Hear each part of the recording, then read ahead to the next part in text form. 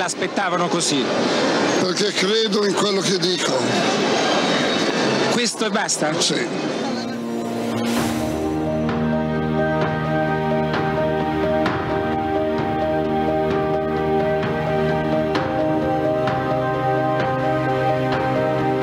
Don Giussani ha generato un popolo e io faccio parte di questo popolo.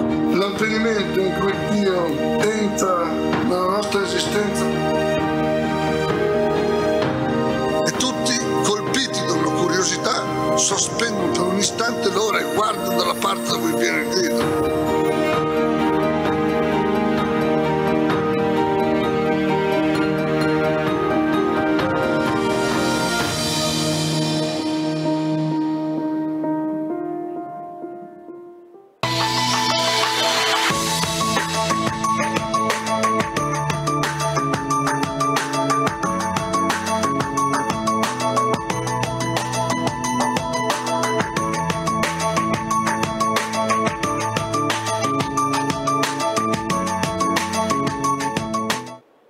L'aspettavano così?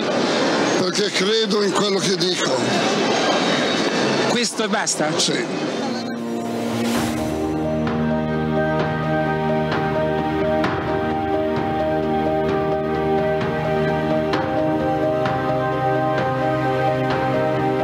Don Giussani ha generato un popolo e io faccio parte di questo popolo. L'avvenimento in cui Dio entra nella nostra esistenza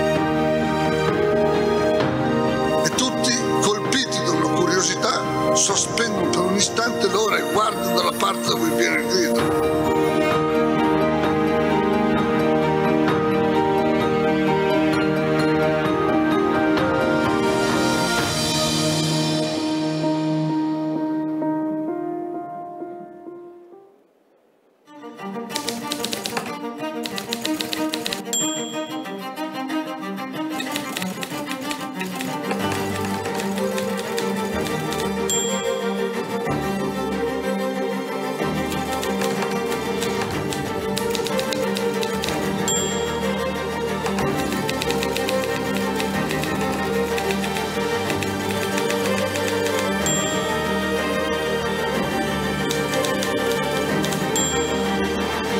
Civiltà dell'amore, fratelli e sorelle, costruite senza stancarvi mai questa civiltà.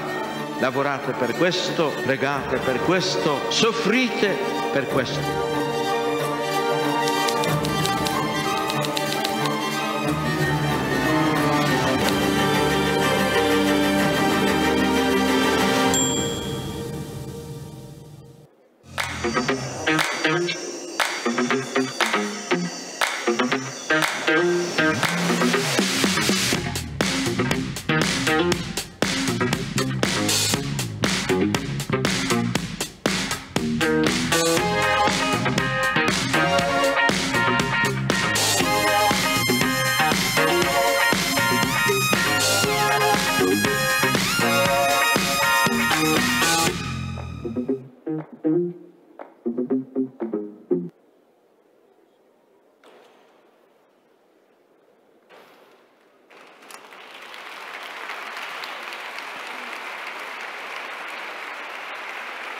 Aspettate ad applaudire. Wait for applauding, because we haven't said anything yet. Welcome to this session at the Meeting for Friendship Amongst People. This is a tribute to Father Luigi Giussani. His life and his testimony are essential for the meeting, and without him the meeting wouldn't exist. This session is going to be a dialogue around the publication of an anthology of texts by Father Giussani entitled At the Roots of a Story, Alle radici di una storia, published by Rizzoli, the publishing house that since 1993 has been always publishing the works by Father Giussani. And this session was organized as a tribute to one of the most significant authors in their portfolio. Father Giussani lived Christianity and testified it, and his testimony has been important for everybody. Those close and those far from the church, even those who were uninterested in faith, found a challenging proposal with plenty of meaning. Father Giussani died in 2005, but today he still has something to say. His testimony, his life proposal today is still able to reach for the men and the women of our time, the time of uncertainty, and it is still able to give a contribution to the journey, more or less difficult journey, of everyone. This testimony is still able to help and to support the generation of a human subject that has to stand before daily challenges and to offer contribution to the social public experience of the Church.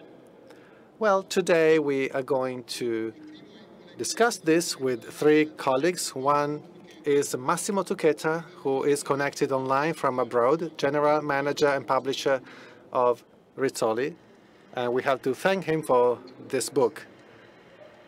Good afternoon and thank you.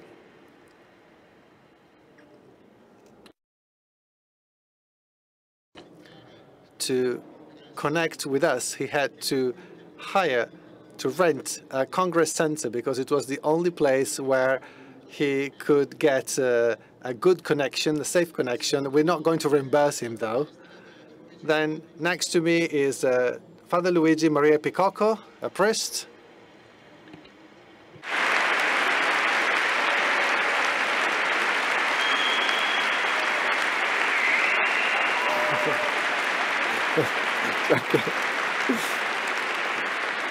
La tua fama. Your fame has come before you. He is a priest, theologian, and writer. He was appointed by Pope Francis, spiritual assistant of the Dicastery for communication, and he is a columnist of Osservatore Romano. Thanks for being with us today. Thanks to you. E infine il Presidente. And finally, the President of the Fraternity of Communion and Liberation, Mr. Davide Prosperi.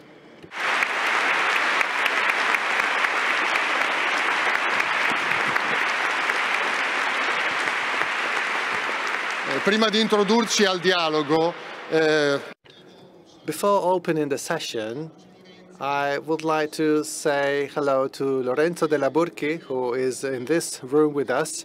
I would like to thank him because over the last few weeks he had to do really impossible things.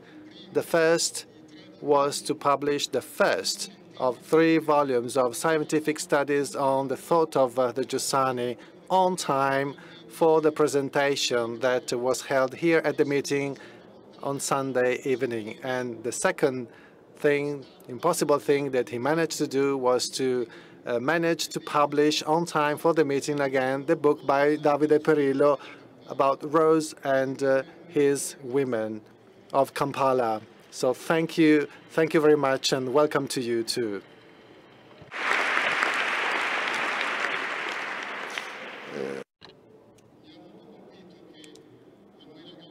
I was really struck by the fact that the essay editor of Rizzoli, Emanuela Gagliati, who edited and curated a selection of texts of Father Giussani that are included in the book that has just been published, decided to include as the first text an excerpt in which Father Giussani narrates how everything started in his life.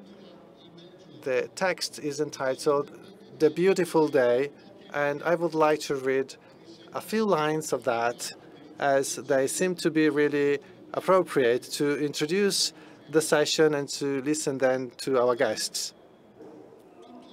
For me, everything happened as a surprise in a beautiful day.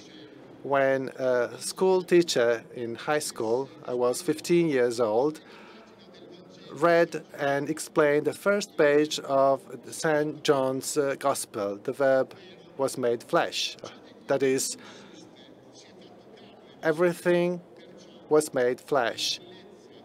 And so beauty was made flesh, and goodness was made flesh, and justice was made flesh, and love and life and truth was made flesh. And being is not in a Platonic hyper-uranium.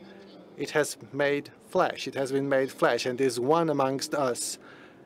In that moment, continues Giussani, I remembered a poem by Leopardi that I studied before, and it was entitled To His Lady.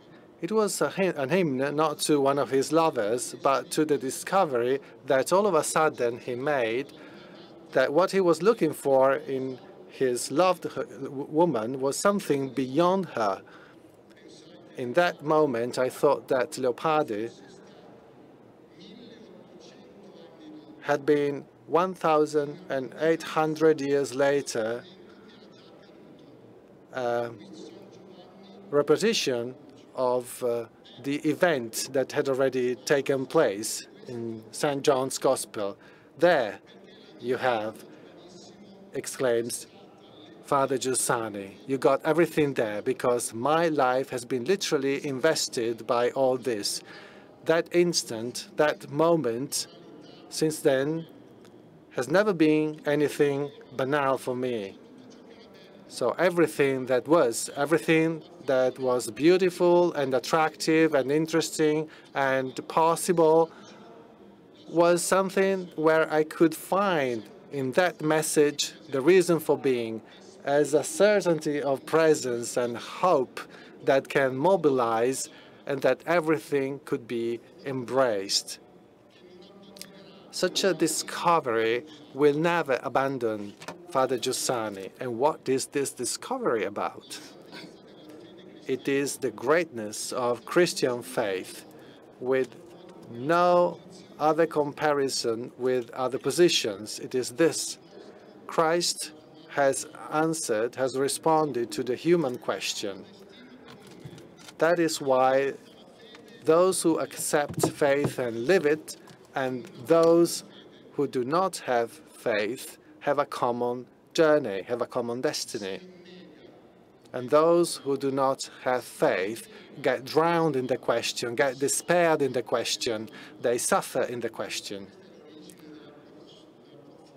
This is the origin of the profound passion for the person, whoever they are and whatever their condition might be, that Father Giussani had.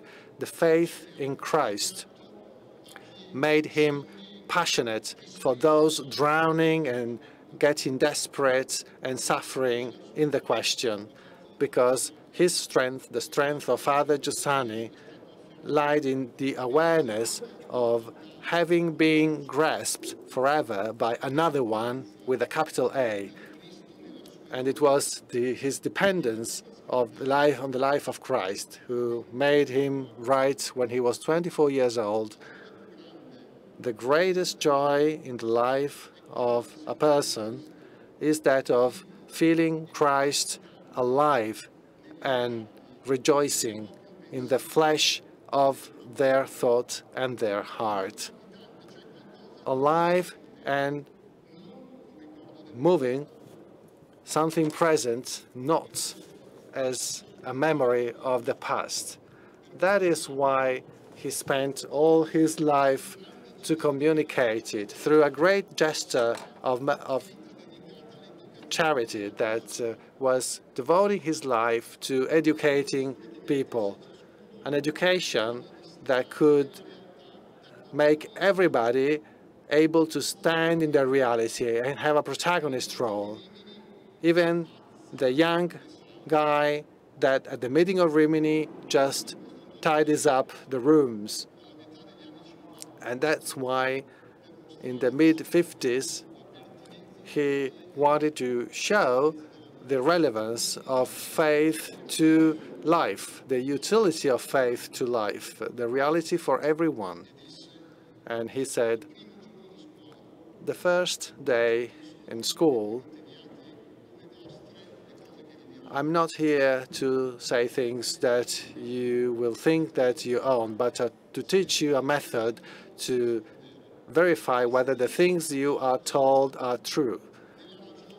There is esteem in the person, in the reason, in the heart of the other, to provide them with an assessment tool. This is a way to verify facts, for fact-checking, and is to avoid a comparison with what you read, what you find, what you feel, and you want to do that with your heart. That's what he calls the elementary experience, something that is objective and that is inside each and every one of us. And how does he describe it? It is a complex of needs and evidence with which people are projected into a dialogue with whatever exists. Many names may be applied to this, but we can summarize it with some phrases, such as the need for truth, the need for happiness, the need for justice, etc. This is what has made Don Giussani, Father Giussani, a protagonist, because for him, faith and the encounter with Christ didn't really mean the end of his adventure. Quite the contrary, it puts a dramatic sense in his life, and when he was nearly 20, he wrote, "I don't want to live in a useless way. That's my obsession." And what is the utility of life for him? Life for people's happiness. He writes, "Now I do not cry, but for two reasons. When I think of the eternal unhappiness of people, and when I think of the eternal unhappiness, terrestrial happiness of the people that is similar to the eternal one." So that's really endless passion for the person. And that's what led him to consider with sympathy everyone and everything. It was a constant dialogue with the heart of the men, of the women, of the young people that he met, without fearing the world. In fact, jumping into the world to the full, so much so that he was certain of what he had received. Well, I have taken too much time already, and I would like to give the floor to Massimo Turchetta, General Manager of Rizzoli Publishing House, and that has been publishing Father Giussani's work. In the publisher's notes that you wrote at the beginning of the anthology that has just been published, we can read this. Father Giussani has been the greatest educator of the 20th century. Every text of his can get to the reader's heart. It disrupts the usual thinking, and it sparks a new light for knowledge. Can you tell us about why these texts have been selected and why Alle Publishing House considers it useful to publish this work, the proposal by Don Giussani, his thoughts, in this particular historical moment? In other words, what is the need that this can respond to? Thank you. Thank you, Alberto. First of all, I'd like to say that I'm really glad to have the opportunity to be here, even though virtually today, to represent the publishing house Rizzoli and the whole Mondadori group in this very important event. Why did we decide that it was so essential to talk about the educational experience of Father Giussani, and why we wanted to talk about the main steps in his educational journey, which are collected in this volume. We wanted it to be a structured work. We talked about this in the past. I like to think that an educator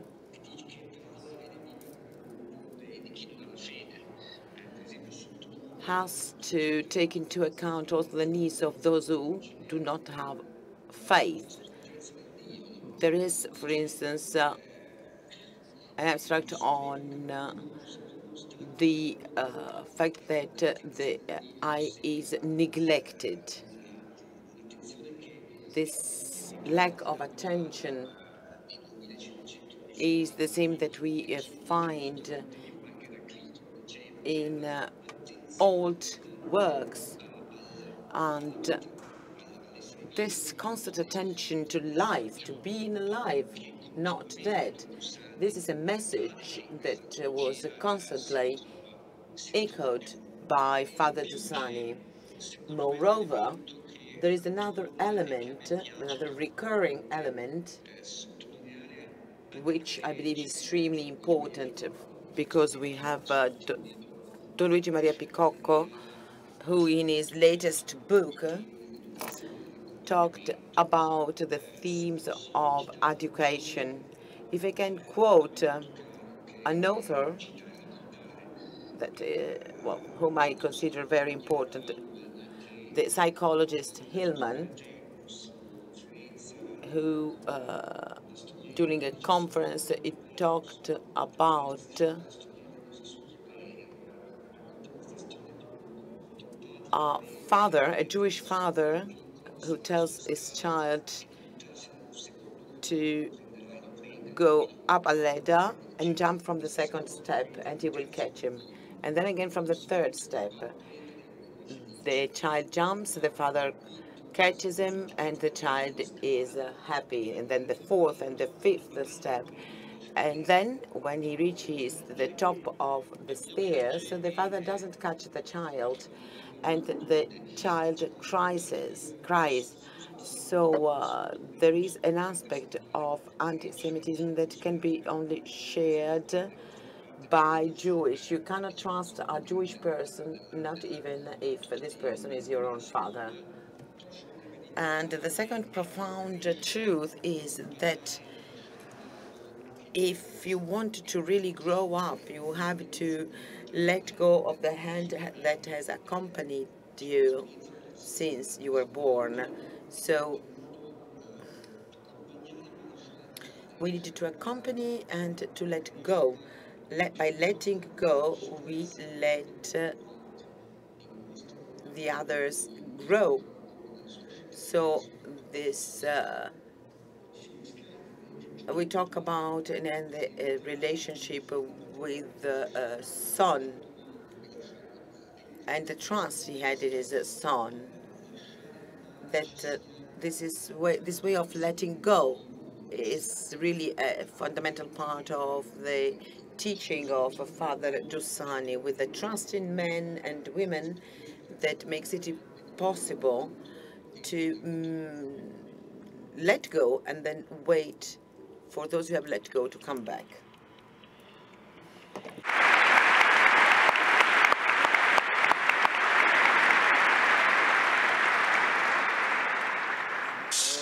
Luigi, Stavo di avere l'archetto, scusate. Ce l'ho solo io.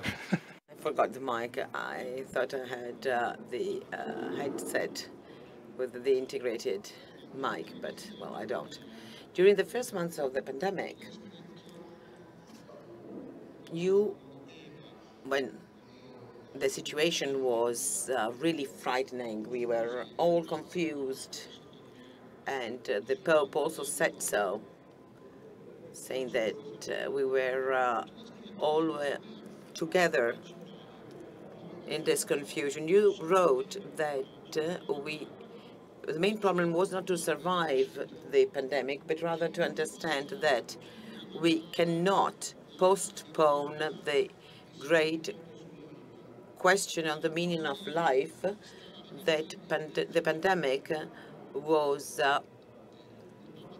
putting in the forefront. And the Pope talked often about this. For instance, he said the biggest threat is to lose the sense of living. So, with in your meeting that you had with the Pope, I ask you, what kind of contribution can Father Giussani give to try and find an answer to this enormous question on the meaning of life? And what does this give you? Well, first of all, thank you. I'm really grateful because we cannot take for granted to be sitting in front of someone who's ready to listen to you, to what you have to say. So thank you for inviting me here today to share this moment with you. And first of all, well, I would like to say a few words as an introduction to my intervention. There is a gesture that was always there for the Church from the very beginning. When you want to meet someone, when you want to know more about someone, what we do is talk to the people who really met this person. These are the witnesses, so to speak, that had a direct experience of an event or of a person. But the Church, from the very beginning, when it tells us the story of Jesus, does not limit itself to the testimony of those who really met Jesus. We don't have only the Gospels of Matthew and John who really experienced Jesus, but we also have Mark and Luke, who never really met Jesus,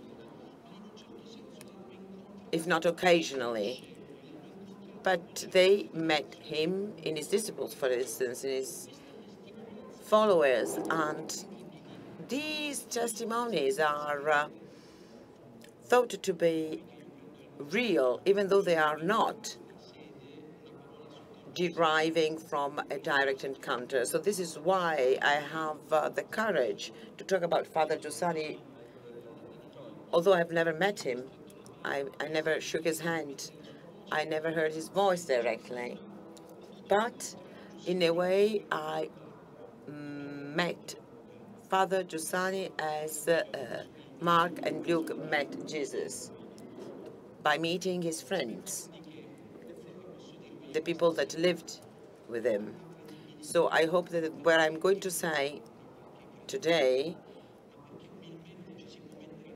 is true, because, well, sometimes you can listen to someone who is on the outside, so to speak, someone who has nothing to do with a certain person.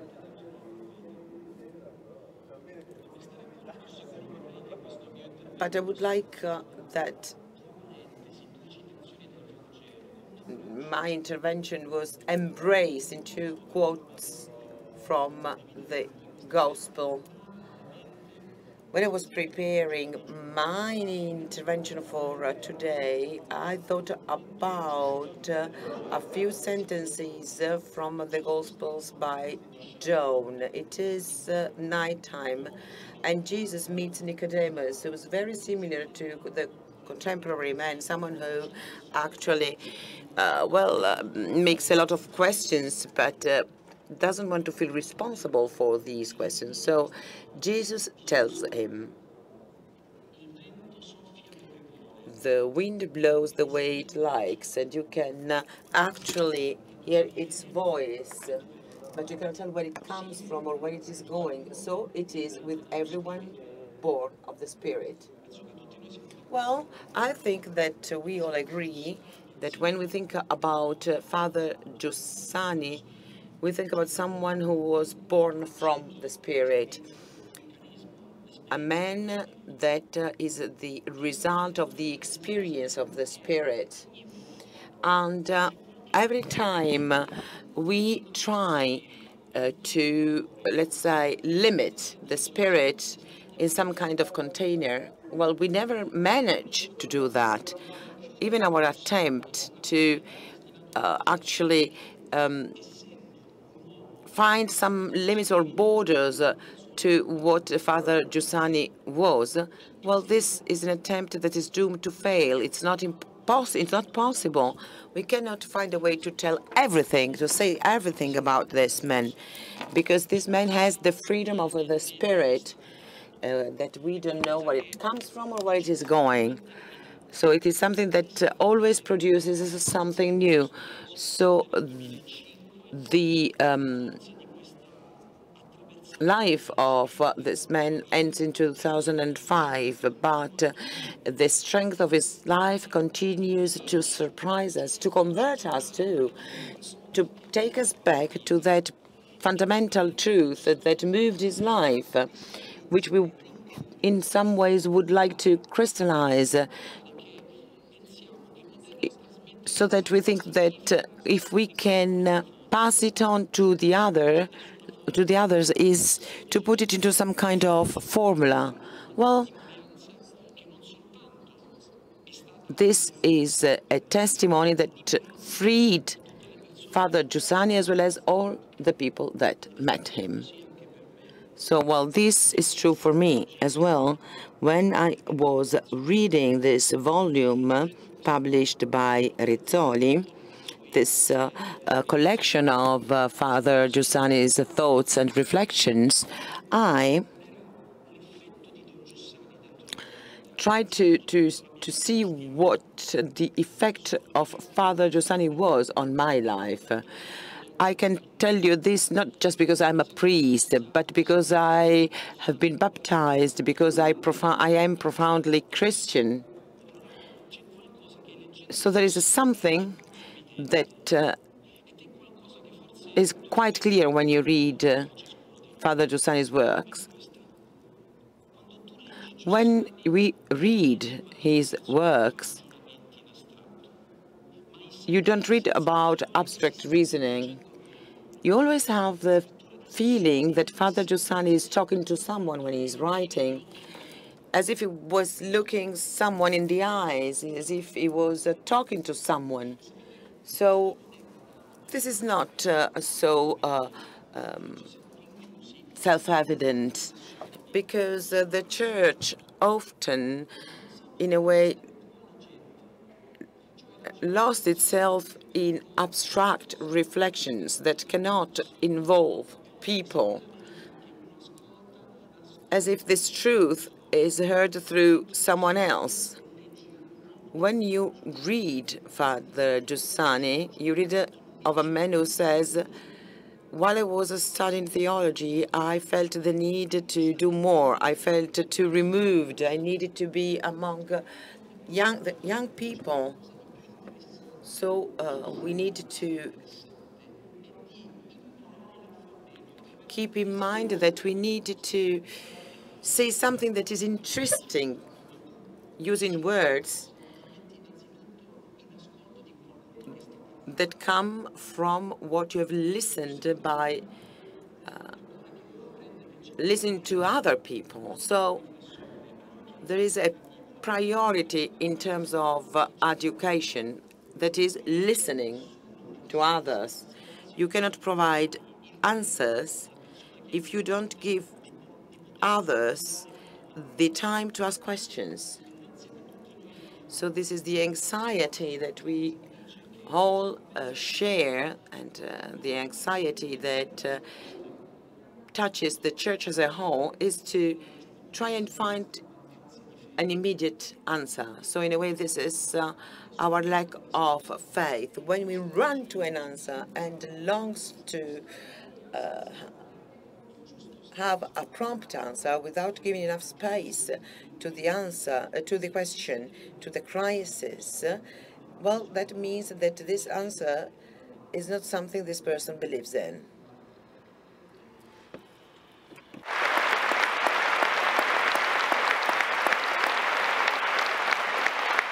Allora, So,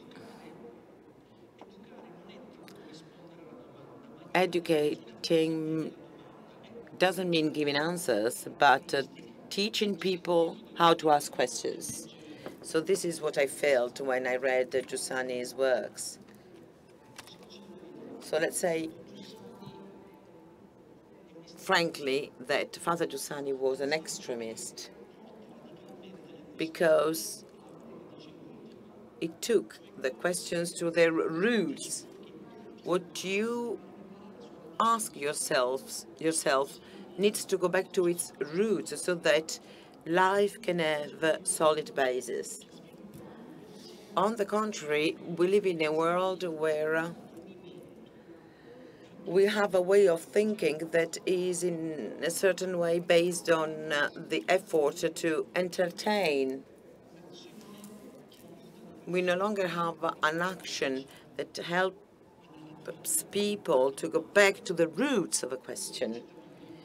What you were saying before about the pandemic is something that I deeply believe in.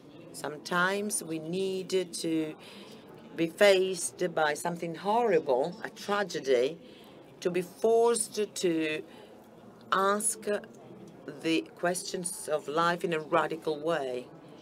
Do we really need to face a tragedy in order to be deep, radical? What does it mean to be able to educate? We shouldn't be waiting for something terrible. We should be ready to look deep into things in a decisive, radical way. So when you go to the roots of something, then you can build your own life on it. But if you do not reach the roots of the questions, everything is very shaky. And I quote Father Giussani on this. He wrote, "The Christian word is the human word to which its real object was revealed. This doesn't take anything away, but it reveals the truth of everything. Everything is revealed as a sign of himself." So this is something that is quite difficult to understand. But Father Giussani takes us to the third element I would like to share with you today, that is to say the need for a dialogue. My friends, dialogue is not a trend, a fashion, a way of fashion. We don't want to be, so to speak, seductive towards the others and the world, thinking that a certain kind of dialogue can help us achieve our goals. This is not what a dialogue is. A dialogue is to be convinced, as Paul says, that everything has been done through Jesus Christ and for Jesus Christ.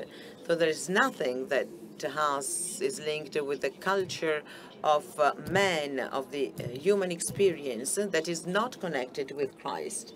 So this is why we can actually have a dialogue, because everything has been done through Christ and for Christ. This is the foundation of the Christian dialogue. So we can say with certainty that we can understand that something that is good and that is hidden in the evil, what is evil. People possessed by the devil, so to speak, tell Jesus, "We know who you are the Son of God." And this is in a way, a statement of faith, and not even the devil can escape this comparison with Christ. So when we find the truth, we have to do our best to expose it. So the dialogue is not a strategy. It is a profession of faith where believers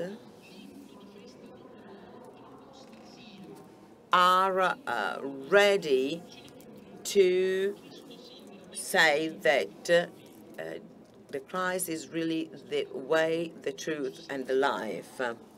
And this is evident when we read Don Giussani's works. You don't need to agree with him, but it is interesting to see the light of something true through him. So there is the truth, and it is for this truth that it is worth living. Where was this man born?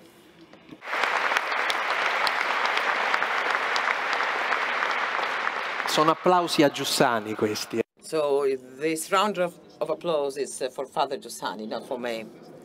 Well, actually, these are for you because, well, you have never met him, but you're talking about him the way you are. You said that at the beginning. Otherwise, we could have just a reading session of Father Giussani's works, but it would not speak to us the way it does today through your voice and your face, your expressions. Vedete amici, c'è una cosa che mi sta a cuore condividere con voi. There is something I would really like to share with you today. When Father Giussani talks about the church, when he talks about relationships, there is something that really strikes me. And I also feel that there is a danger, a risk, and I'll try to explain it in a simple way. When you read about Father Giussani's life, and we would like to thank Alberto for the biography he wrote, when you read about Father Giussani and what he did in his life, you realize that his encounter with Jesus Christ is like a gift. Is not something that results from some kind of technique. It is a gift that happens in life as a traumatic event. And when I say traumatic, I mean that when this encounter takes place, this encounter marks your life. Then there is a life before and a life after this encounter. So to be able to meet Christ in this way is a gift.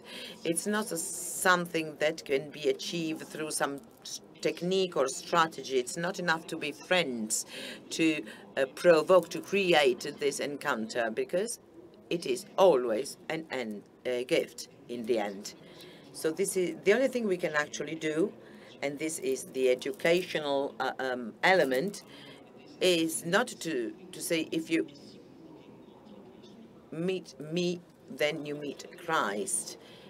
Through relationships, to friendship, we can reawaken in people the longing for this encounter, so that they really pray the Lord for this encounter, asking for it. This is not a strategy.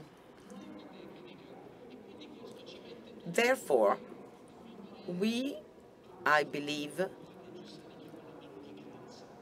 are all the beggars, in a way, begging for this encounter, begging to meet something that can change their lives. And this, in a way, is the root of prayer. So if the Church remembers that it can only reawaken this longing, that can lead people to wish for this encounter, which is a gift, which is not the result of any reasoning. It is not the result of the repetition of events and things that were true at a certain time in history. We have to humbly go back to this wish and reawaken the wish in the heart of people, because then it's not us that responds to this wish. It is actually the grace. Faith, hope, and charity are theological virtues which we receive as a gift. So the life of Father Giussani is close to what we are living at this time in history. So there is some kind of prophecy in one of the works of Father Giussani, as if he wrote this text this morning, not years ago. The way he looks at reality and talks about reality. Talking about the young, talking about people, he says, there is a way to copy the mentality that is most widespread. So young people have problems in leading a convinced life, and it adds in what we announce to other people. On the one hand, we are abstract in the relationship we have in ourselves, as if there was no affection. There is no affection left, as if we had batteries that just last 6 minutes instead of 6 hours. So, on the other hand, and I'm still quoting Father Giussani, we seek shelter in friendship as if we were looking for some kind of protection. We do not interiorize what we see and what we hear. So this is the prophecy I see in Father Giussani's works. So the relationship, friendship, and the church itself, they are not a cocoon, so to speak. They are rather something that propels us forward. And this is something that can shelter us in a way, but at the same time exposes us, because we are part of someone, and we are ready to face the open sea. So that's what Jesus told us. Take the open sea, and this is why we are brave enough to do so. So this is something very powerful that can make us think and reflect, even if when the church simply creates and builds cocoons. So this is what Pope Francis continues repeating. A church that is a way out. So it is the approach of someone who thinks that being part of the church makes them able to reach what Pope Francis calls existential peripheries. Father Giussani actually created people that could do this geographically, culturally, spiritually. And how can we actually say on the open sea, if not by belonging to this? This is the question that Father Giussani asks. Is this our church? I know I have actually spoken too much. I would like to reach now the conclusion of my intervention. I was in a course of spiritual exercises for priests. We read a few pages by a great master who was a monk, André Louf, a Trappist monk. He wrote and gave a description of Father Giussani, which I believe was really beautiful. And to conclude my intervention, I will quote from this description. Of all the things that a father can give to his son, his word is probably one of the most essential. The word of a father equals the gift of life. A mute father, a father who does not speak, cannot play his role in front of his son. It is not enough to give life. A father should also lead the life of his son, give sense to the life of his son. Otherwise, this life will never have a shape. It will be a mass of unending possibilities. And in the end, these possibilities will never materialize because there won't be a father that can provide a name and an identity through his words. Every father regenerates his son through his word and sends him to dive in the adventure of life with trust. As I said at the beginning, we cannot say about Giussani what is said in the Gospel about John the Baptist. John didn't do any miracle, but what he said about Jesus was true. And in that place, many believed in him. So I think this is true also for Father Giussani, a father who offered the world the miracle to say something true about Jesus Christ, the only one for whom it is worthy to speak. Thank you.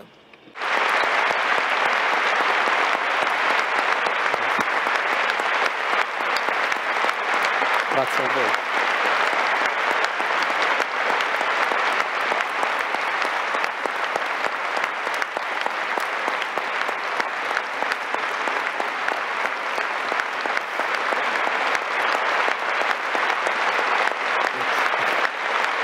Interrompi.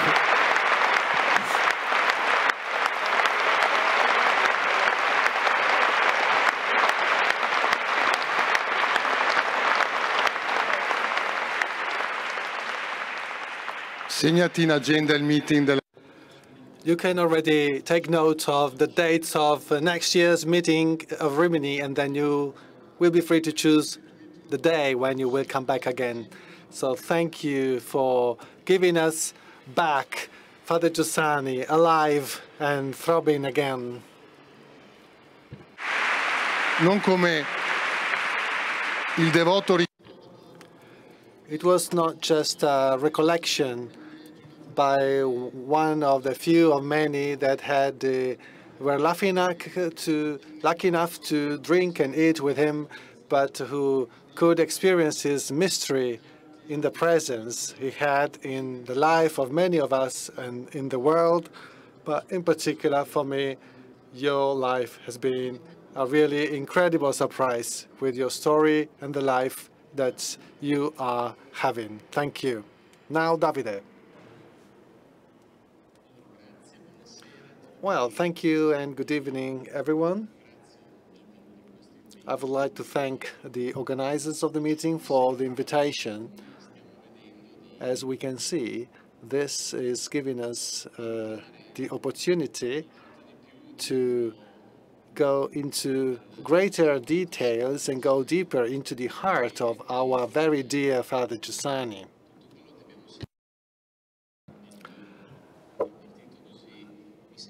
As far as I'm concerned, what we have heard so far can make it easier for me in my task this afternoon, because many of the things that I would like to mention with other words, with the words arising from everyone's experience, have already been mentioned through your experience. And I have to say that I can confirm what Don Luigi said at the beginning, and now I'm going to say it again, but with my words. At the end of the day, the truth of a charisma, or the evaluation of a charisma, lies in the fact that it has something to say not to the people connected to the person with the charisma, but to everyone. And I think that this is one of the great merits of this selection. I would like to thank Mr. Turchetta and the publishing house Rizzoli for curating this anthology in the anniversary of the 100th years after the birth of Father Giussani, because it is an opportunity to spread the story of Father Giussani. And for those who already know the educational message and the passion of Don Giussani for a wider audience, indeed. This teaching has nurtured many of us, and not just us, many believers and non-believers in the world. From this anthology, I will also draw some of the quotes that I would like to present this afternoon.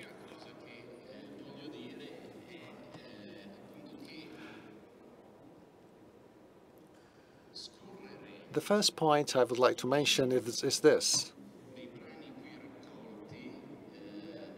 We can go through the titles of the texts that have been included in the anthology. And this has generated further gratitude for the great gift that the life and the testimony of Don Giussani have been for me. I'd like to quote some of them. The person is rebirth in an encounter.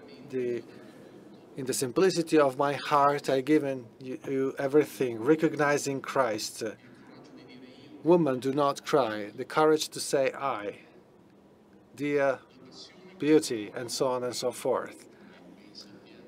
The passion for the person is not randomly the title, the theme of this meeting on the 100th anniversary of the birth of Giussani.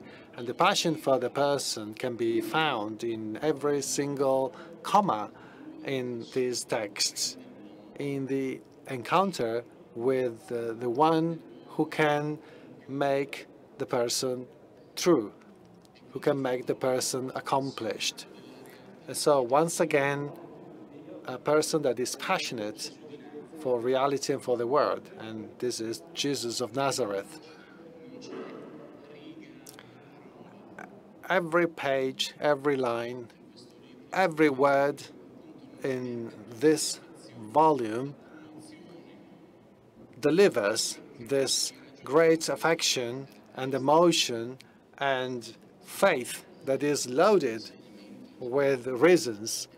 This is a typical characteristic of the teaching and of the example of Giussani, a faith that is loaded with reasons that he puts in practice for what he himself defines as something that is outwardly, and I quote, the mystery, the infinite, for which every person aspires to, consciously or unconsciously.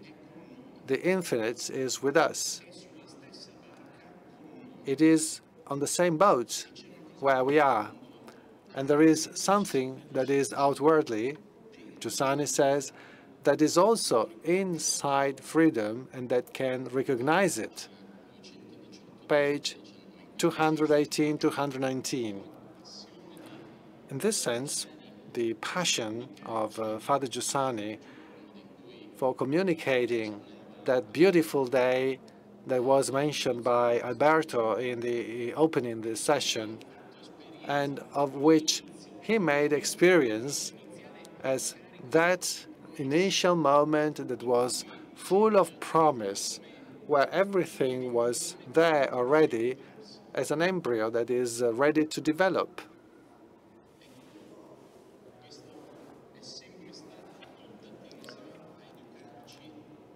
This experience has always been oriented to educating us to recognize Jesus as present in the unfolding of our life, his presence, and to say yes with our freedom, without disregarding anything, without any kind of censorship in our dramatic experience, even in our emptiness of things, because sometimes that is what we feel in moments of our life that can be really empty.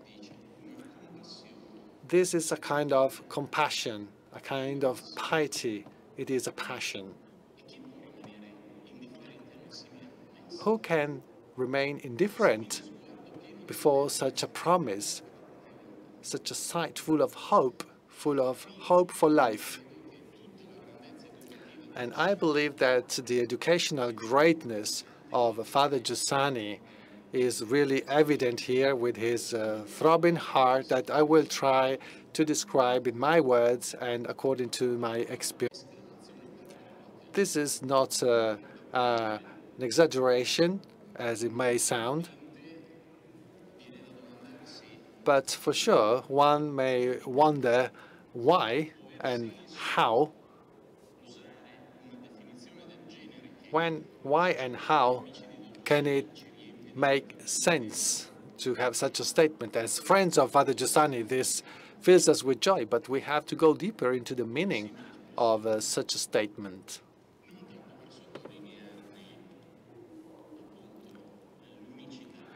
This is not just to highlight the uniqueness of it, but it is to understand really in what sense he was an educator to us, to me, that I myself have to educate my children, my friends, myself. So Father Giussani was first and foremost not just this, but above all things an educator.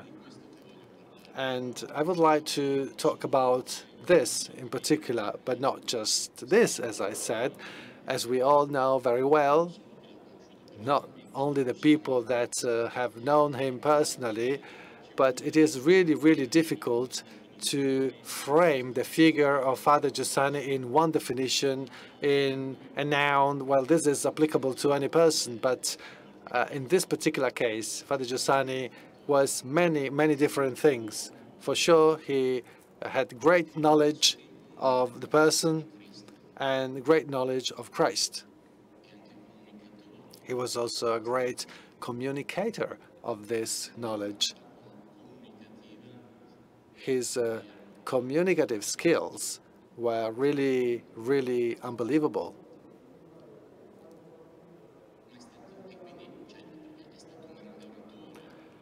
He was a great orator.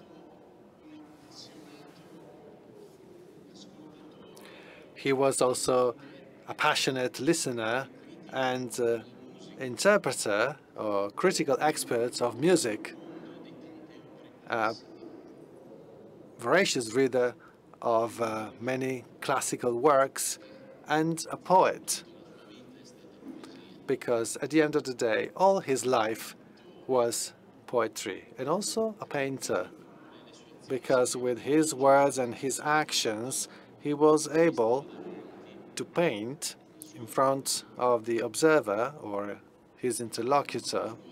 He was able to paint before our sight horizons of life that were ever new, images that could make it understandable what often seems to lay far away or even incomprehensible to ordinary mentality.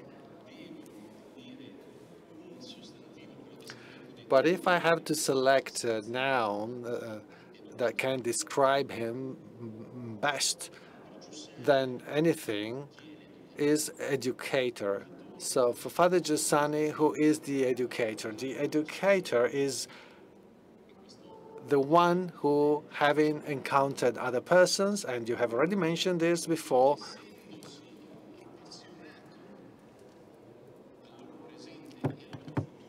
and getting passionate about the present and about the future. This is also important.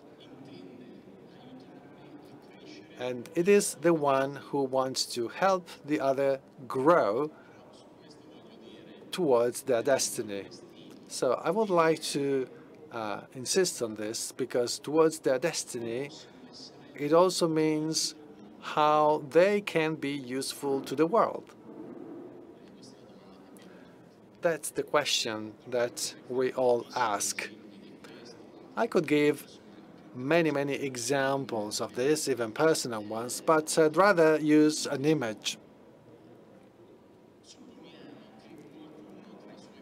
Let's suppose that one of his closest collaborators may be compared to a stream through a mountain that is almost flooding, that is full of water, and so the inhabitants of a village are worried, get worried, and talk to the engineer.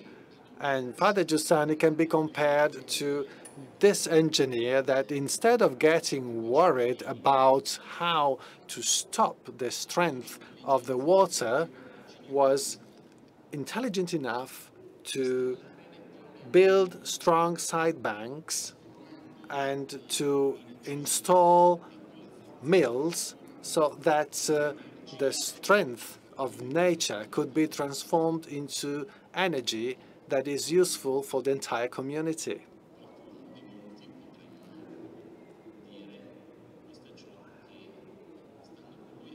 And many may say that this is something that really happened with him. And as Cardinal Zuppi said, every reference to him is totally wanted. And the life of Father Giussani was also characterized by a great capacity of encountering people, meeting people, before dialogue was mentioned. In this case, we can think of the many friends involved with him as responsible for the movement. We can compare this to figures like a taxi driver or the other persons traveling on public transport, on an aircraft, or it could be a schoolmate at the university or in high school. But wherever he was, he never felt any other person as a stranger. In fact, he perceived the other as a gift that he would receive, and in this sense, as a responsibility.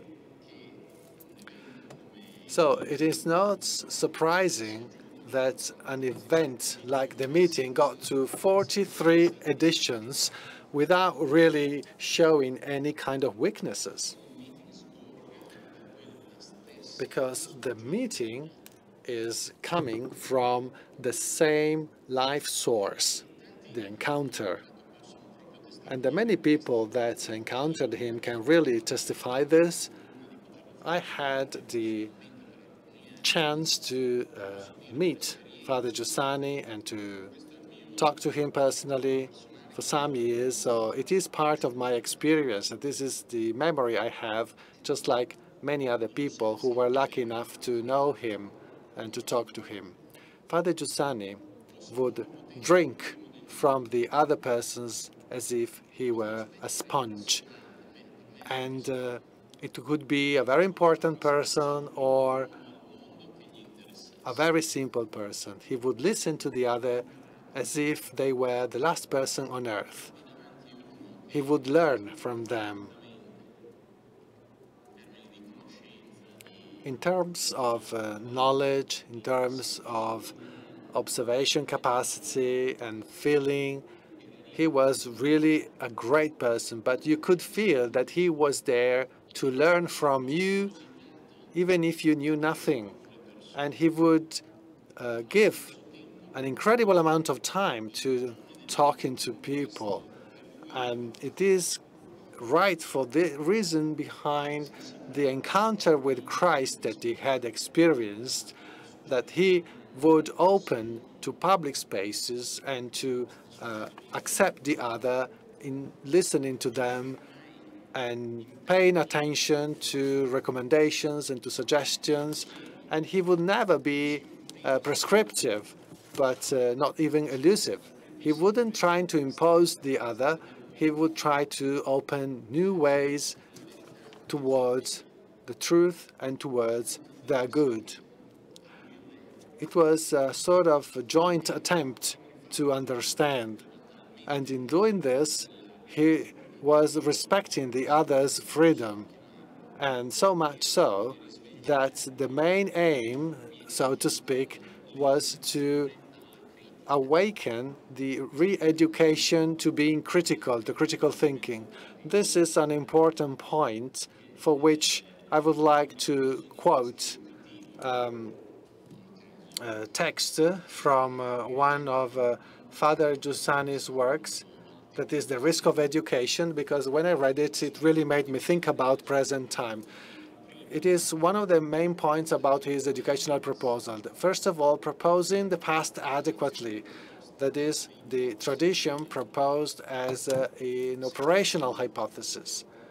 Second, the past presented within a lived present that can emphasize the correspondence with the ultimate needs of the heart. And finally, the key point, true education must be education to critical thinking.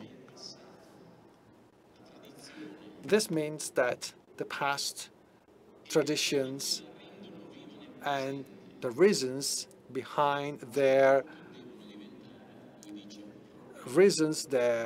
relevance in the present at some point should be problematized. So with the help of a company, one can say yes or no, and in doing so, they get their shape of human beings. Consider how he kept humanity, the heart, and everyone's freedom in great esteem, and how we can feel this in these words. And then here is an observation that is still relevant today. We want to free young people from mental slavery and from standardization that gets everyone slave of the other. Consider how topical these words are in the era of social networks, imperialism, so to say, especially for younger generations. And I won't dwell into this, but it would be really interesting to discuss this point too. But I'd like to mention the point that I'm really interested in. So before being an educator, Father Giussani was a father and an authority. And I would like to elaborate on this. He was a father because he knew how to participate in that paternity that is the one of Jesus with his creature. I don't know how many among us can experience paternity in this way, but for sure there was a sense of responsibility and liveliness towards the other people that he was encountering. And then he was also an authority because he had the passion of seeing the other grow. It is from autoritas, from Latin, that means letting the other grow, helping the other grow, and eliminate any risk of possession and subjugation of the other. It is the other that has to grow, and this is the way that education can be assessed. And as every real educator, he wouldn't frame his interlocutor within a pre-made idea, a pattern. Every person was unique, and at the same time, he wanted the others to participate in something greater than his own experience, his own relationship. That is my experience. I was inserted into a greater vision, a greater company, a community of friends that was based in the initiative of God for the person, in a holy story in which everyone could be an unreplaceable actor. I hope that the things that I am mentioning are not taken as a recipe for an educational proposal. This is lived experience. The very texts by Don Giussani that are included in this book are nothing but a reflection on that experience.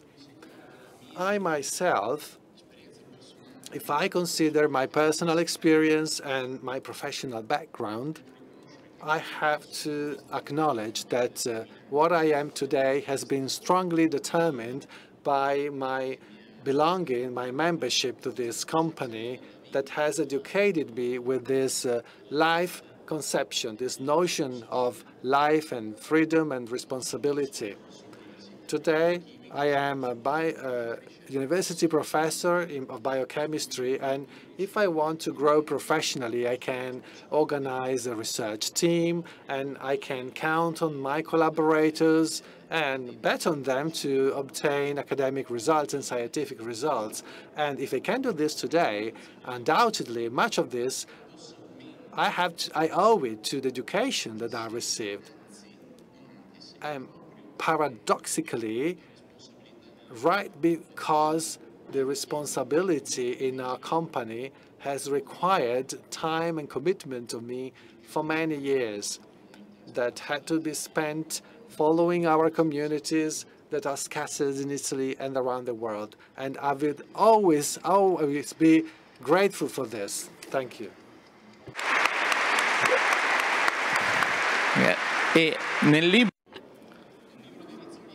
In the book published by Rizzoli, there is a beautiful text by Giussani, and this is the excerpt.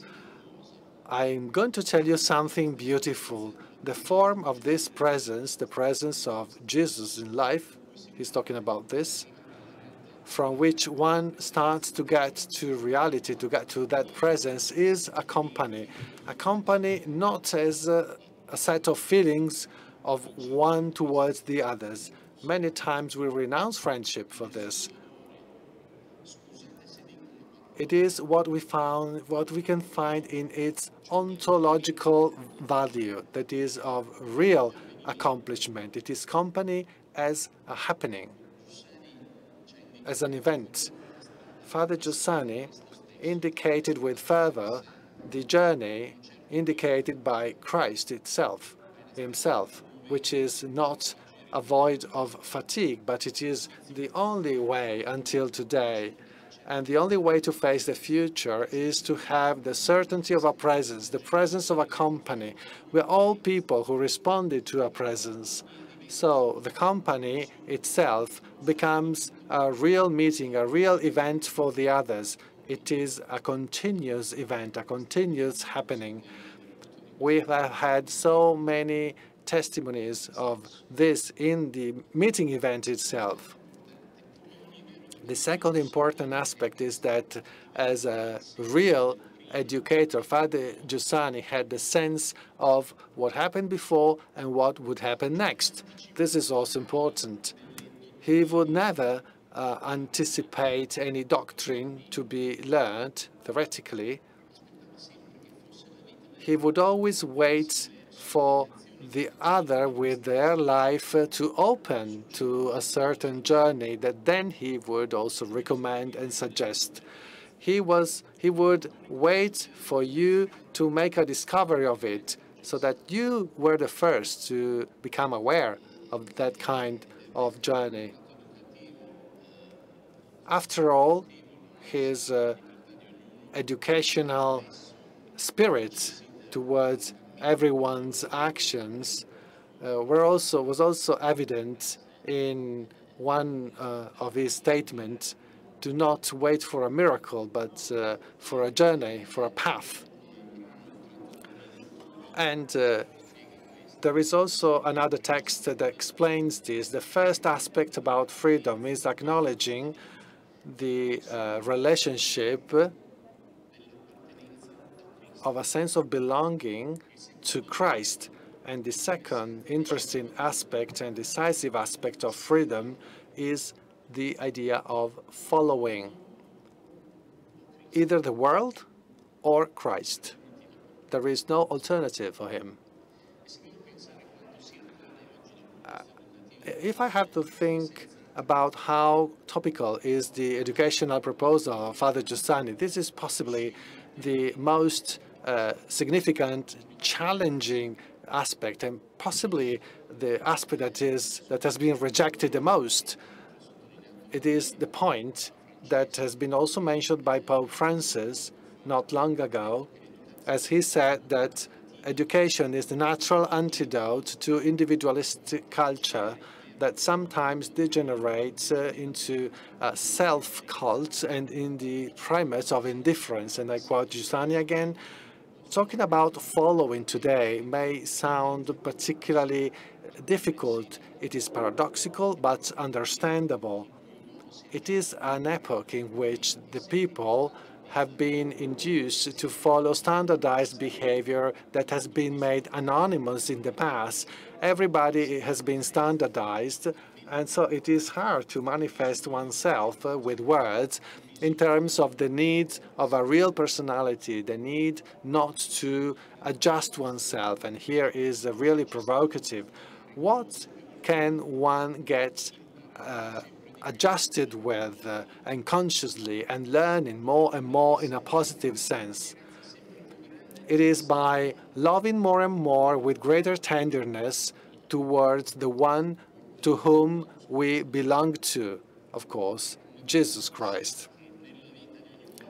And any educator knows that there are positive and negative moments in the life of a person. There are moments where one feels close and other moments where one feels away, far away. So an educator is able to wait.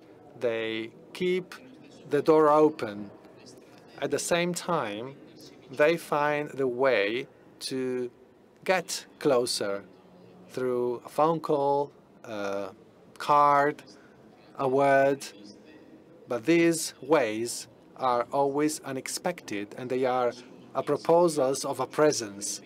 So following, that is following Christ, and I quote again, overturns the situation, and the sign of such overturning is that the present turns fascinating, new. And this reminded me of a recent editorial in Avvenire when Cardinal Zuppi took office, who wrote, "When we lowered the sky of our desires, limiting it to ourselves, even the earth seems to have become stingy of having enthusiasm and satisfaction."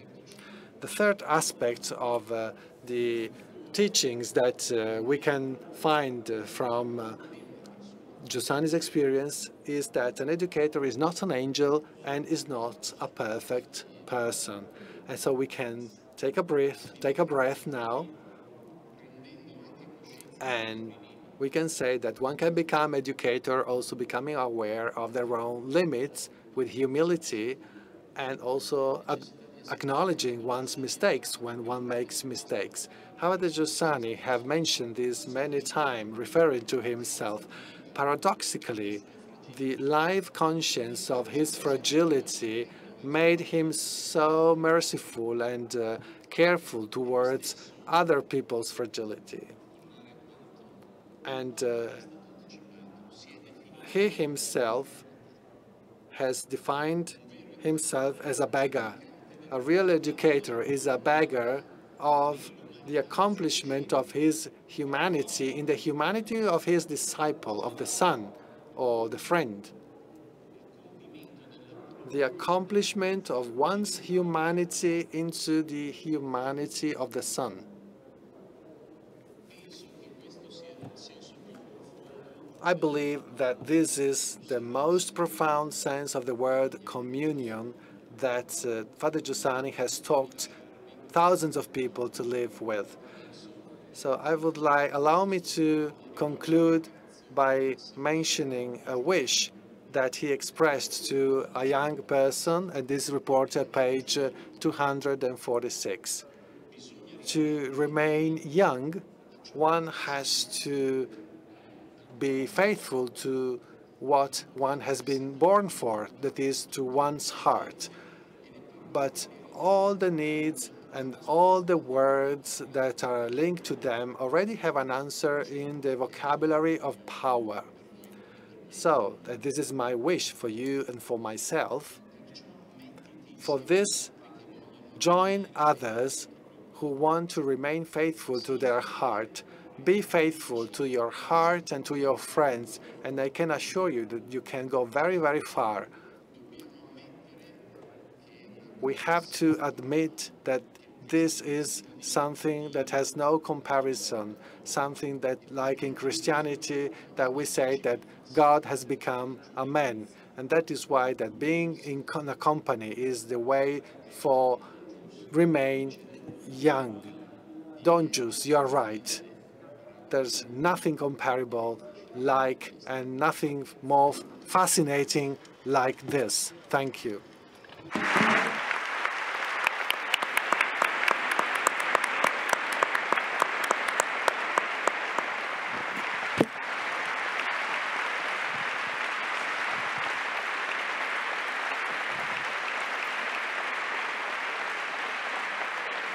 Poiché il tempo è tiranno e Since it is quite late, and after us, the president of the Italian regions will have a meeting in this room. I will just be very short in thanking all that took part in this meeting. In the message of the Pope to the meeting, we read, men and women of our time have a profound need to meet people that do not give lessons from their own balconies, but go down in the street and share the daily fatigue of living, supported by hope. I believe that your contribution today has made the person of Father Giussani one of these people, and the virtual exhibition on Father Giussani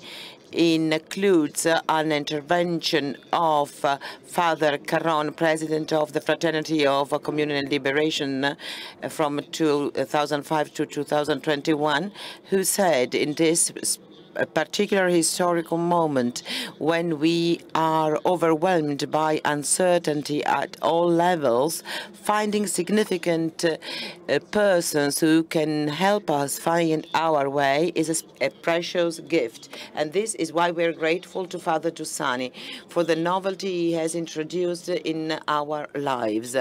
And this is the reason why we have a deep desire to share this life, this discovery, with all the people we meet. With all our limits, we try to live that idea of church that is promoted in a way by Pope Francis. So the encounter that you had, Luigi, is revolves around one of the most important aspects of the life of Father Giussani. The Pope says it was very important for Father Giussani to experience these encounters, these meetings, not with ideas, but rather with people, with Jesus Christ. So this is how he educated everyone to freedom, leading us to our encounter to Christ, because it is Christ that gives us the real freedom. And this is the most important response to the challenge of modernity that believes it is impossible that an unforeseeable encounter like the one you described could be the milestone in responding to our need for meaning. And I conclude quoting again Father Giussani in terms of his historical judgment and indication of the journey, a path that everyone can follow, every one of us. The culture of today, Father Giussani wrote, thinks it is impossible to know ourselves and change ourselves or the reality we live in by following one person. A person in our time is not seen as a tool of knowledge and change. John and Andrew, the first two disciples who met Jesus, following that exceptional person, learned a different kind of knowledge and managed to change themselves and their reality. From that very first encounter, the method started to change in time, and this is my own addition, has arrived to us from his life to our lives.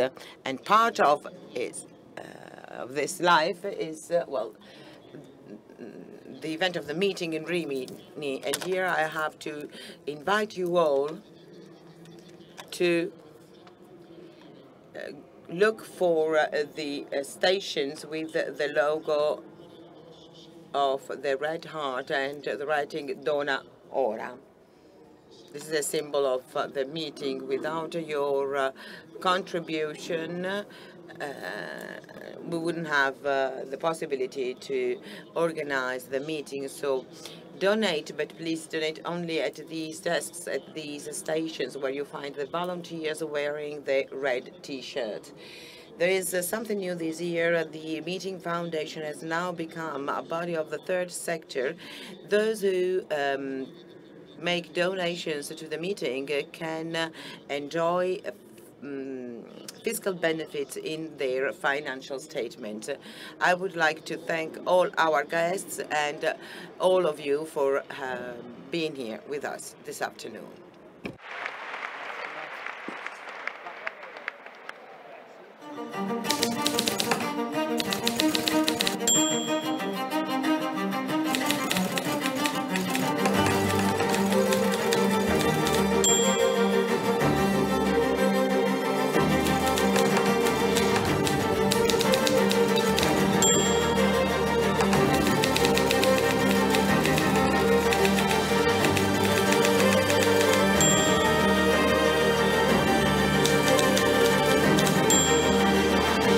Civiltà dell'amore, fratelli e sorelle, costruite senza stancarvi mai questa civiltà. Lavorate per questo, pregate per questo, soffrite per questo.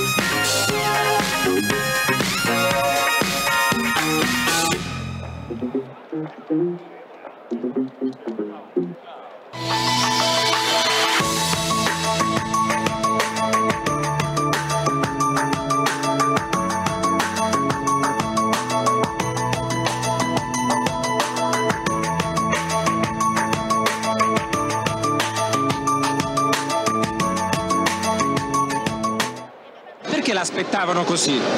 Perché credo in quello che dico. Questo e basta? Sì.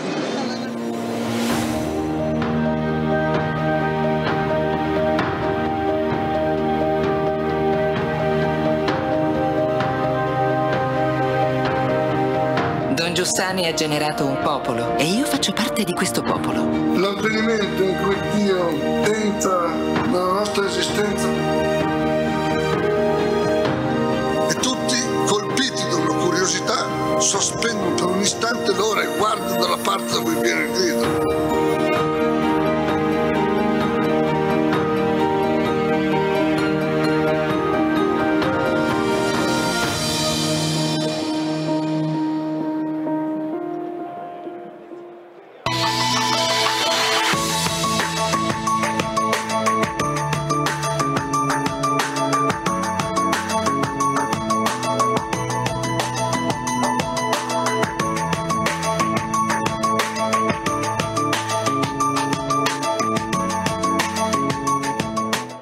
Perché l'aspettavano così?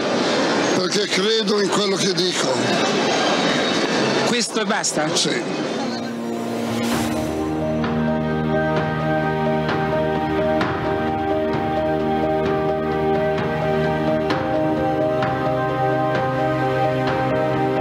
Don Giussani ha generato un popolo e io faccio parte di questo popolo.